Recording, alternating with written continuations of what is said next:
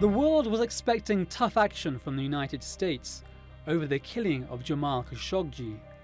Just days earlier, the CIA reportedly concluded the journalist's death was ordered by the heir to the throne of Saudi Arabia, Mohammed bin Salman. But the US president is defying his own intelligence agency. They didn't make a determination.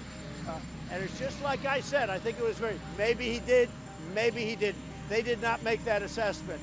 The CIA has looked at it, they've studied it a lot, they have nothing definitive. And the fact is, maybe he did, maybe he didn't. Donald Trump says Crown Prince Mohammed had told him personally that he didn't order Khashoggi's killing. The president's being accused of letting Saudi Arabia get away with murder. Trump's statement has outraged many, including US senators, who believe bin Salman was involved in Khashoggi's death. The language that was used, it was as if they were writing a press release for Saudi Arabia, not for the United States. A group of senators, both Democratic and Republican, have requested Trump investigate the journalist's killing. They want the Crown Prince to be investigated under the Global Magnitsky Human Rights Act. That law allows the president to impose sanctions on a country or individual that's engaged in human rights violations. Riyadh rejects any allegations that Crown Prince Mohammed was involved in Khashoggi's killing. His Royal Highness the Crown Prince has nothing to do with this issue.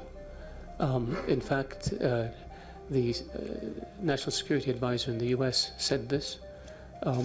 This was a rogue operation.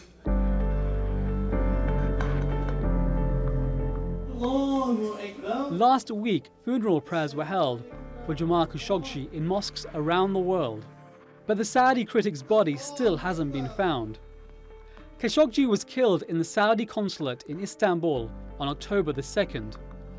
Saudi Arabia has arrested and charged 18 suspects. The kingdom says the journalist wasn't meant to be killed, but to be persuaded to return to the country. His death has caused a global outcry and damaged Riyadh's relations with some of its allies. Germany has stopped all arms exports to Saudi Arabia. And France says it will take punitive action if there's evidence to show the Saudi leadership was involved in Khashoggi's killing. But for Donald Trump, his country's ties with the kingdom supersede everything else. This is about America first. They're paying us $400 billion plus to purchase and invest in our country.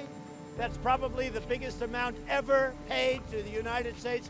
This is over a long period of time. It means hundreds of thousands of jobs, billions of dollars of investment and product. And it's not just money that's tying Trump to Riyadh. Saudi Arabia and the United States have been trying to isolate Iran. And the White House is working closely with Saudi Arabia to find a deal to end the conflict between Israel and the Palestinians. But repercussions from Khashoggi's death are not just being felt in the United States. A Reuters report says that Saudi princes are pushing to have Mohammed bin Salman removed as heir to the throne.